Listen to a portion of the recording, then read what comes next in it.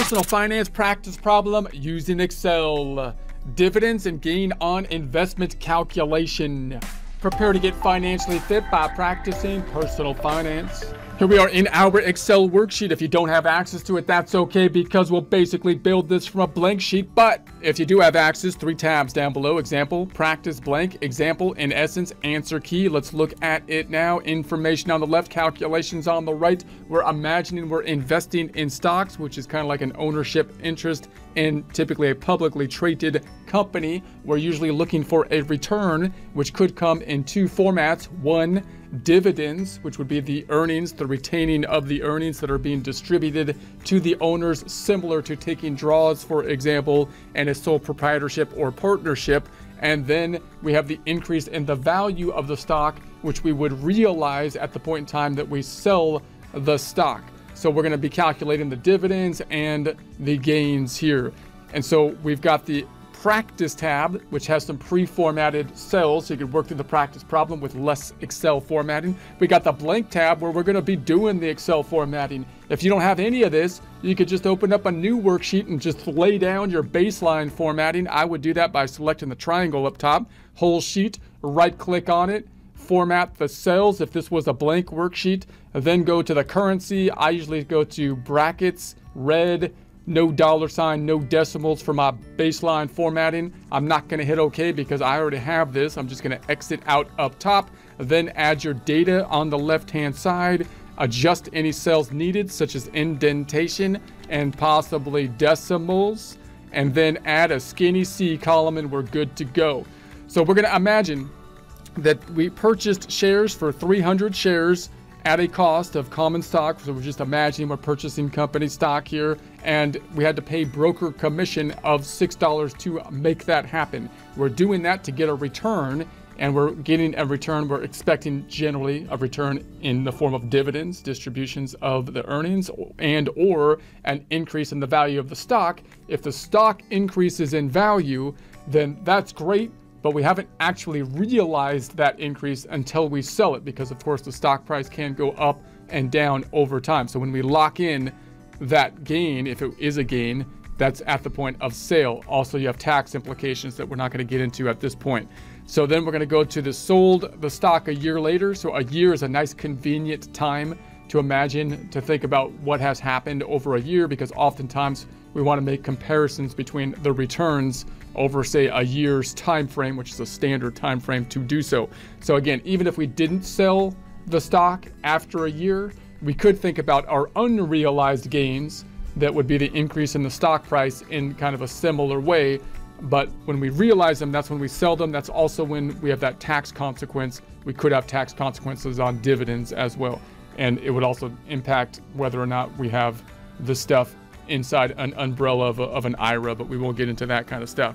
So right now, at least, shares 300, we're going to sell at a price of 47. So they went up in value and we sold them. And then we had to pay broker commission of $10 to make that happen. The dividends per share for the year we're going to be is $2.10. So let's first think about how much we got in terms of dividends, to think about what we got from this investment. This was a good investment. We did a good job here, whoever's our broker. So we're going to then, let's make this a little bit wider.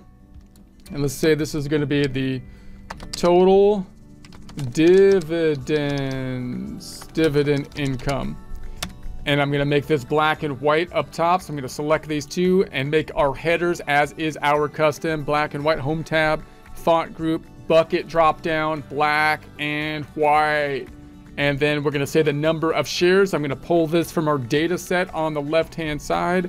I'll pick that up top. We'll say shares are at 300 shares.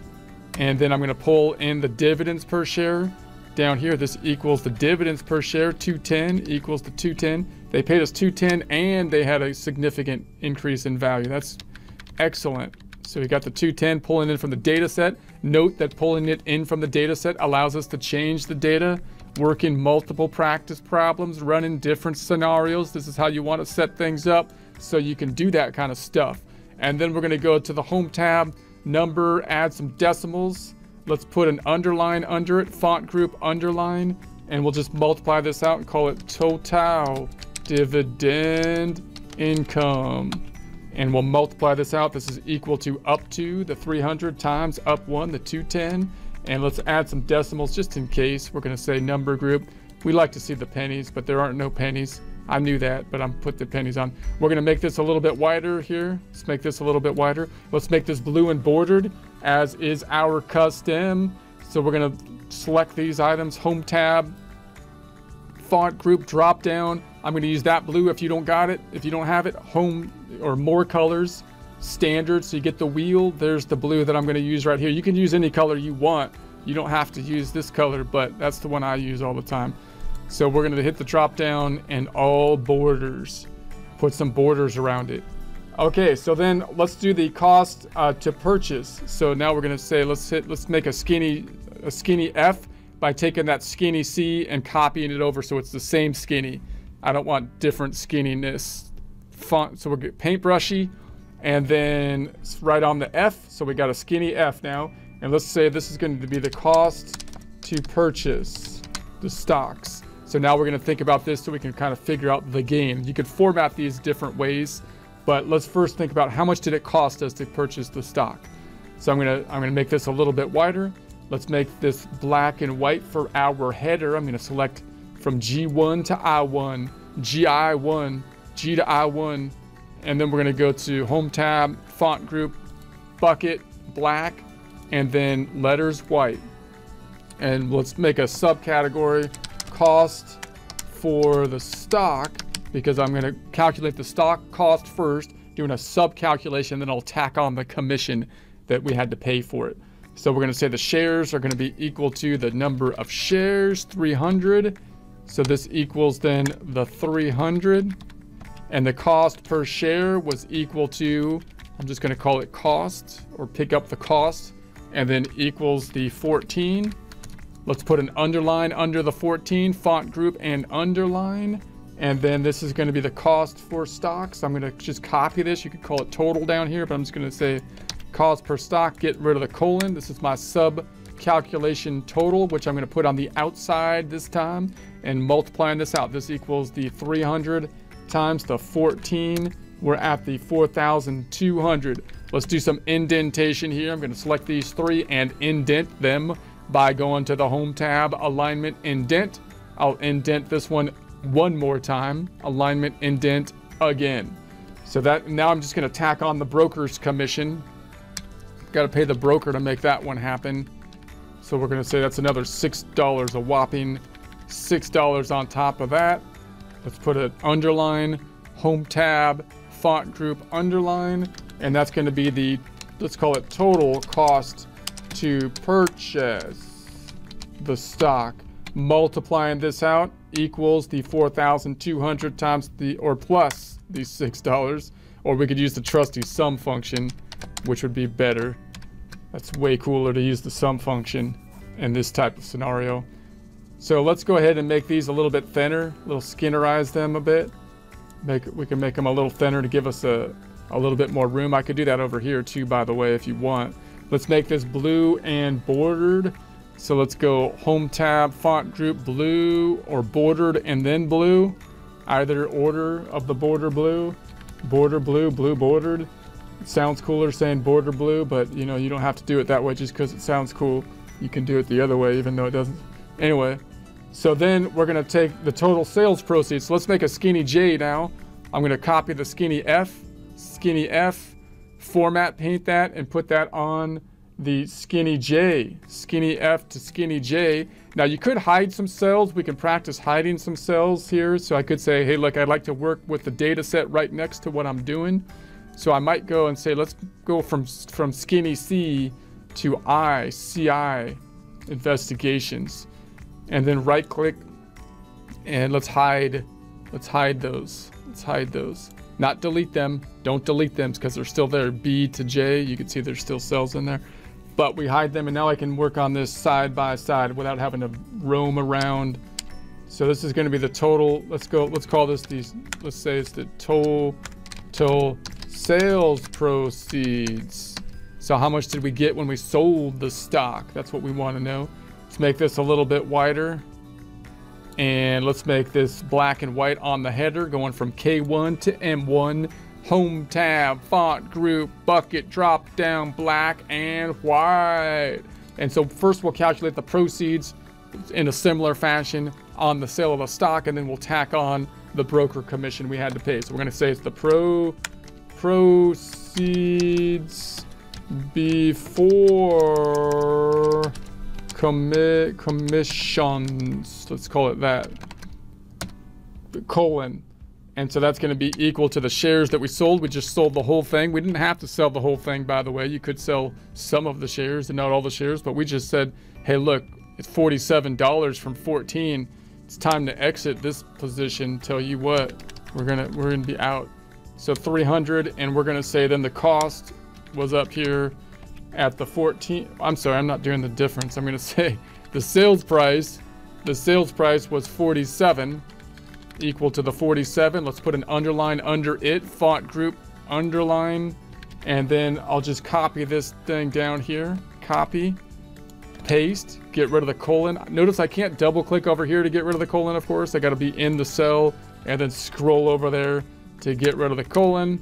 And then we'll multiply this out on the outside. This is going to be equal to the 300 shares we sold for 47 each times 47 gives us the 14,100. Let's do some indentation for our subcategories. Selecting these three, going to the alignment, indent, and do it again, alignment and indent down here. Let's make column K a little bit wider. There we go. So there we go. There we go. Okay. So then we're going to have, now we've got the broker commission. So let's tack on the broker commission that we had to pay to make this happen. This is equal to the $10. So we'll subtract that out from the proceeds. So the total sales proceeds after the commissions is going to be equal to the 14,100 minus the $10, 14,090. Let's put an underline here, and let's make this black and white. Let's make this black and white, or not black and white.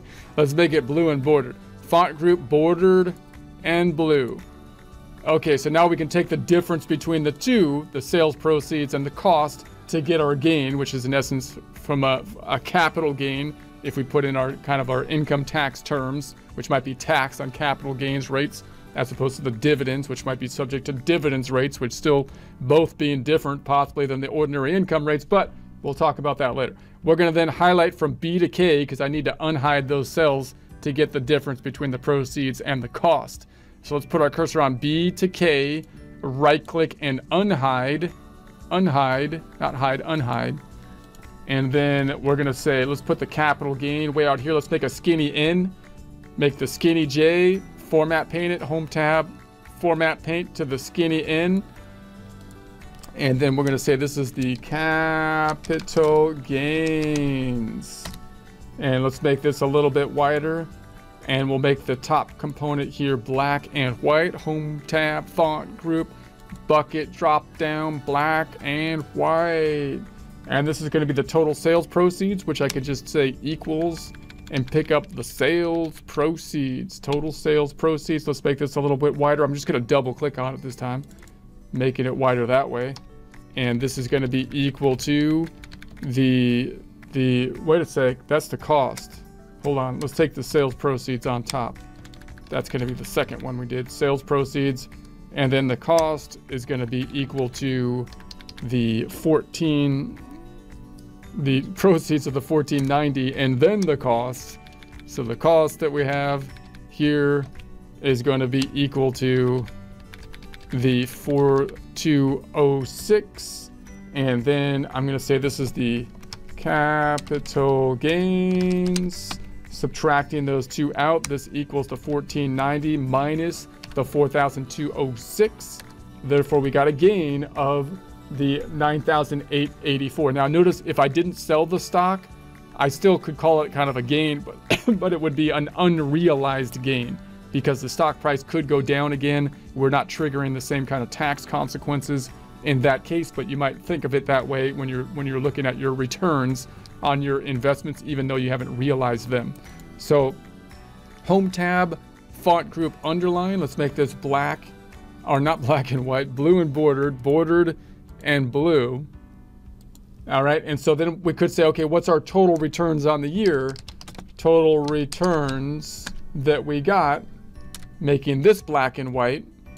We can go to the font group, making this black and white, would be the returns we got from the dividends, which they just paid us out dividends, which was nice. They just gave us flat out money that was earnings from the corporation. So that's good. And the value of the stock went up and we sold it. Therefore, we've got the capital gains that we realized. Otherwise, we might have unrealized gains if we did not sell it, which would still be beneficial typically. But so that's going to be the capital gains that we got. Okay. So then let's sum those up. Let's put an underline, font group and underline. This will be the total returns. This will be equal to the sum of these two. Wow, that was incredibly good. And now let's make that black and white, or blue and bordered. And we're gonna go to the home tab, font group, border blue on that one, border blue. And then we got the return on investment we could think about, return on investment, the ROI, which we usually think of over a time frame of 1 year, which we have 1 year's of returns here. Font group, making this black and white. And so if we got returns, total returns of the 10,514, and we invested, the original investment that we put in place was the cost that we put in place here of the 4206. We got an ROI, font group underline. We got a return on investment equal to the return 10,514 divided by the cost of the 4,206. Let's make that a percent. We're going to say that number group, percentifying it 250%. Wow. Let's repeat that process.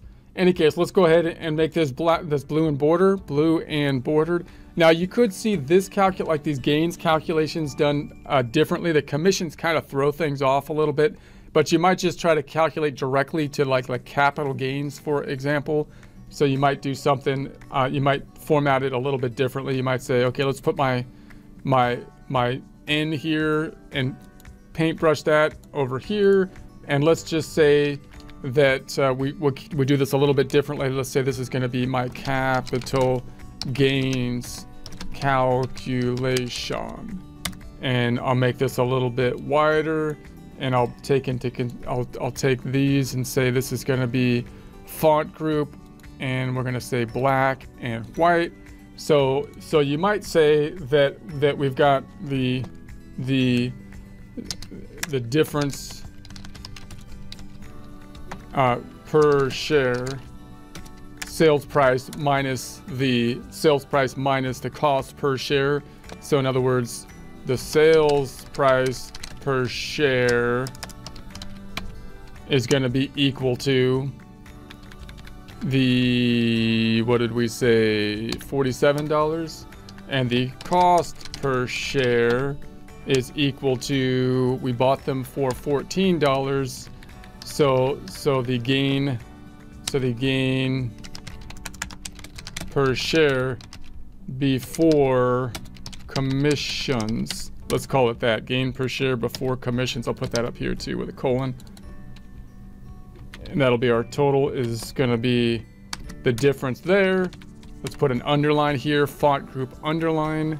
So this will be equal to the 47 minus the 14. So you could say, okay, I made $33 in essence per share on the number of shares, which is equal to, let's say, shares which are equal to the 300 shares. So now we've got the gain before commissions, which is equal to the 33 times the 300, and the commissions can be might not be as relevant to that calculation. So you can get there fairly easily. Oftentimes you'll see this kind of calculation, but then you would have to take into consider the commissions. And so commission on purchase, commission on sale is going to be equal to the 6 and the 10, and you might make another subcategory. Let's make that into another subcategory. I'm going to say Control X, put that here, just copy, cutting and pasting, and I'm going to say this is going to be the commissions colon, and I'll do total commissions, and let's do some indentation here. Go into the alignment indent here, alignment indent again. And let's bring these to the inside. I'm going to say Control X and put them here. Control V, underline, font group underline. So total commissions is going to be the 16. And then we could subtract out here and say this is going to be the capital gains. This will be equal to the 9900 minus the 16, and so there we have the 9884 again. And you could also try to allocate, you know, the commission to, you know, on a per share basis, for example, kind of thing. But sometimes it's useful to see, you know, the calculation this way to take the difference between on a per unit basis, the shares price sale minus the cost times the number of shares, and the commissions kind of muddy the waters a little bit. So in any case, let's do some indentation here. Let's go to the alignment indent. Let's do this one here, alignment indent. That looks good. It got the number of shares. That looks good. Let's put an underline here, font group underline. Let's put an underline here, font group underline. Let's make this black and white, font group black, white. And let's make this blue and bordered. So font group bordered and blue. So there we go, and let's make these, we can make these a little bit skinnier if we want, the S and the T. We could thin them up if we want to get picky. We can make these a little thinner probably make these a little thinner if we choose. Why not? So there we have it. So that looks pretty good. This one needs to be a little wider still. That one still needs, because I can't see the words all the way across. Okay, so there we go. That looks pretty good. Let's do a spell check on it. Review, spell checking, and there it is. Perfect spelling. Perfect.